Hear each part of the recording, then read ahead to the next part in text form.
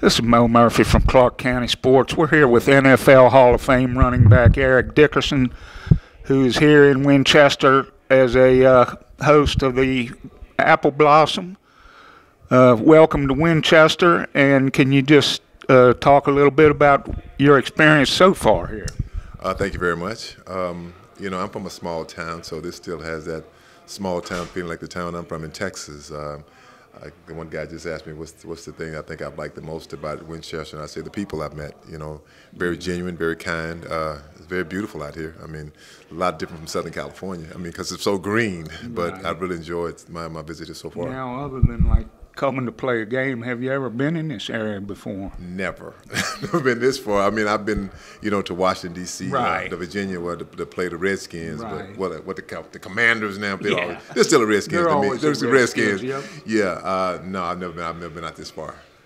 And I know we have a mutual friend in the late Russ Potts. Oh, man. And I interviewed him over here years ago. Can you just talk a little bit, because he's a big name around here, just maybe a story or something? Well, about I can Russ? tell you, when I got Russ Potts was the AD at SMU. So when I got to SMU, I mean, I didn't know who Russ Potts was. He was very, very personable. He would let you know who he was, and so all the players got the chance to know who Russ Potts was.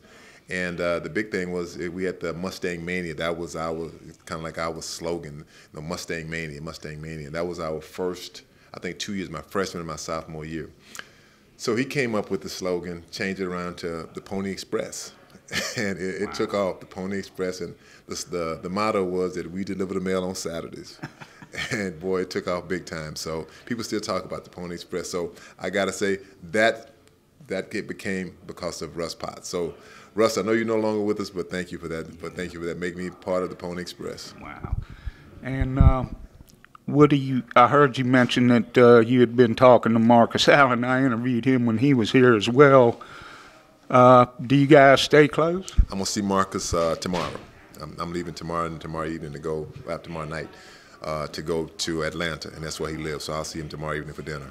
So I'm looking forward to seeing him. Well, we really enjoyed talking to you, Eric, and hope you enjoy your rest of the weekend in Winchester. Thank you very much. It's Moe Murphy with Eric Dickerson for Clarke County Sports.